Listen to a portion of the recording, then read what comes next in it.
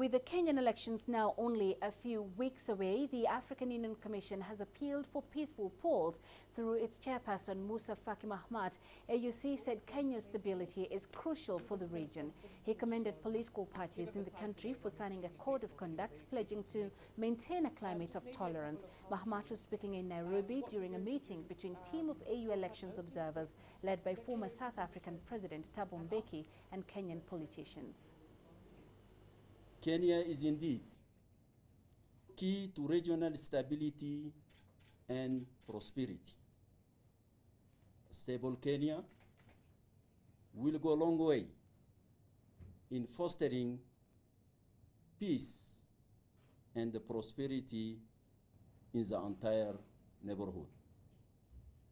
Clearly, the simultaneous holding of 6 elections to elect a president, governors, senators, members of parliament, women's representatives, and the numbers of county assemblies poses organizational challenges. It increases the burden of responsibility resting in the shoulders of the election authorities.